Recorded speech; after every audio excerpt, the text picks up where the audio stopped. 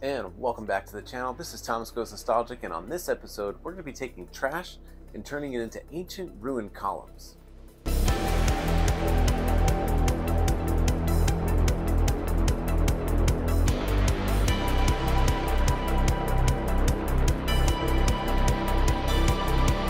And once again, welcome back to the channel. This is Thomas Goes Nostalgic, and on this episode I'm going to be taking some recycled trash, some things that I probably would have just threw away, and trying to see what I can turn it into. So I'm thinking I have this dowel, this cardboard dowel. It's a little thicker than your normal paper towel or toilet paper dowel. So I think this came in a roll of some heavy duty carpet. I don't know, my mom had it and she was going to throw it away, and I said I'll take it because I like to recycle stuff and see what I can make of it. So that's the base of it.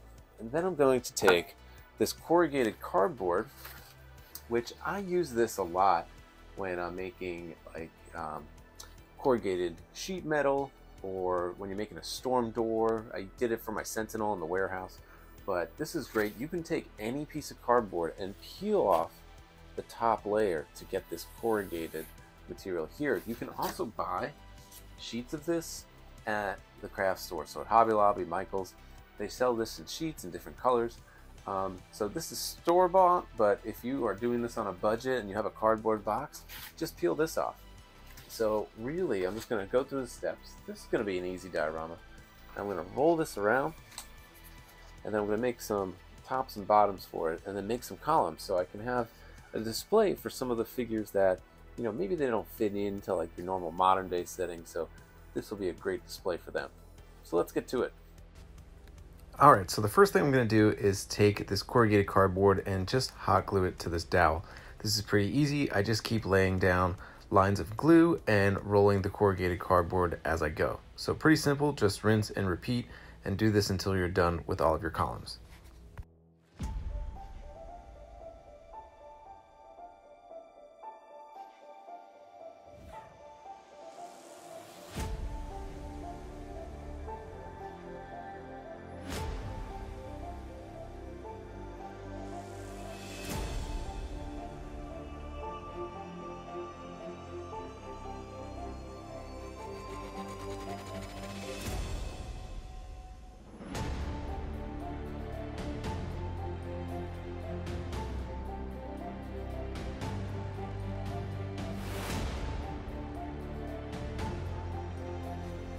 Now I'm just going to cut some basic shapes. I'm going to do about 1 inch by about 1.5 inches, and this is really just so I can make a base bottom, and I'll do about 2 layers. I'll do 1 square, 1 round. I'll use my hot wire cutter tool. I'll just cut a few more sheets, and then I'll cut out the circular pieces as well.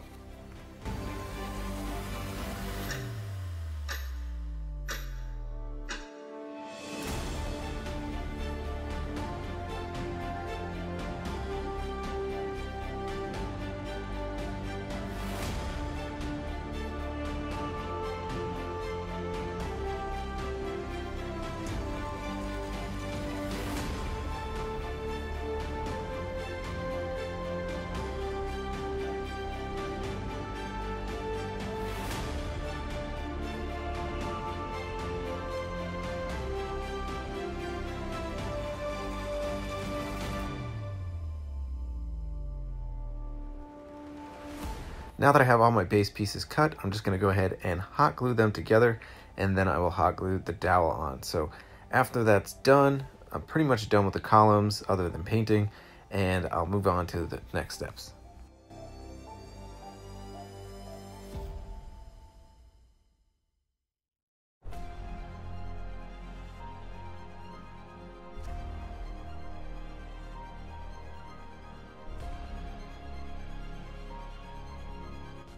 So I filled each of the dowels with a beam of foam, and I'm just going to cut it just to make it look rough, and then I'm going to cover it with some compound. This way it'll look like some broken concrete.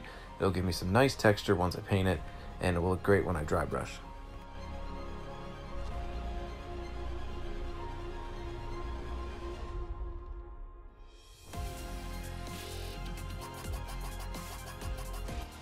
So this was really just going to be an episode about making columns, but I thought, why not go ahead and make a base and a backdrop for it? So I'm I'm going to go ahead and start magnetizing my base, and then I'm going to magnetize both sides of the backdrop so I can make it reversible.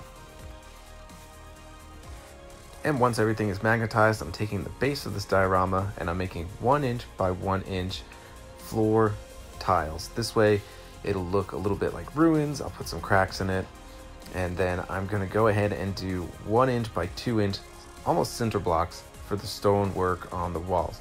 I cut out this piece of foam core that I'm going to use as the door, so I'm just making sure that I'm tracing that so I don't make the line work and do some extra work and put the lines where the door will go. So I can save some time there, just doing some random stonework design around the door frame, and then I'll do my lines.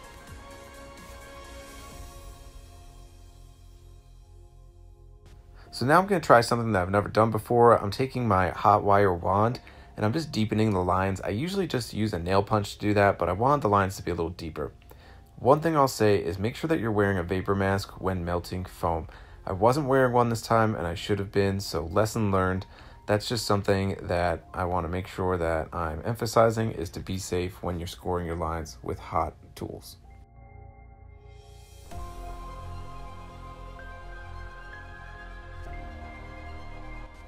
So I've made some 1/2 inch spaces on that piece of foam core to act as some wood for the door, and now I'm just going to take this steel wire brush and just do some light strokes to give it that wood grain texture. So I'll just keep doing this until I have a nice texture on it, and that'll look really great once you dry brush the light colored brown on top of the dark colored brown.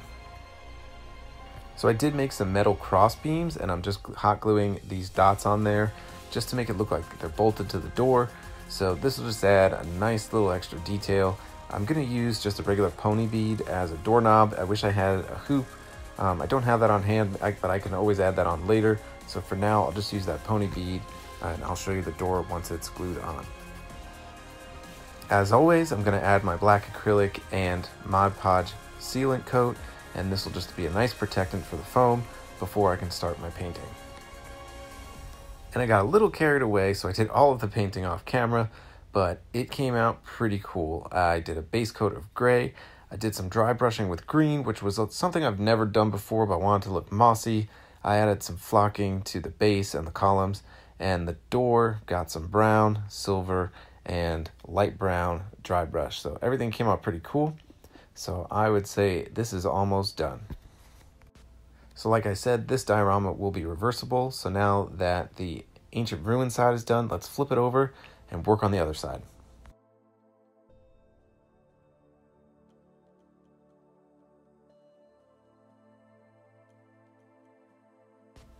So I'm going to do another galaxy backdrop. I've done it in previous episodes, but I really want to give a proper tutorial for this.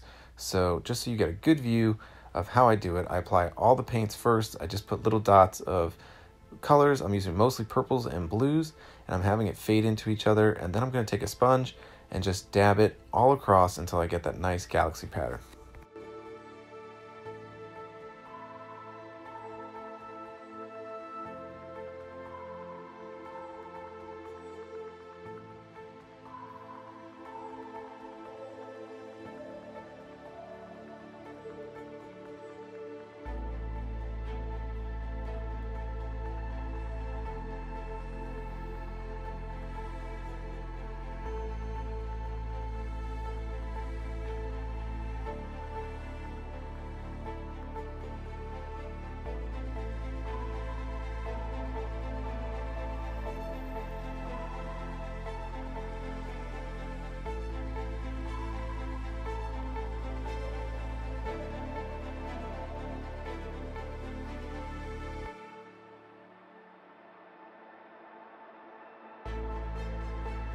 Alright folks, here it is, my ancient ruin diorama. This really was only supposed to be a prop video where I make those columns, but I decided to make a backdrop, make some floor, and go ahead and make a door. So that was a last minute detail, but I'm happy I did it.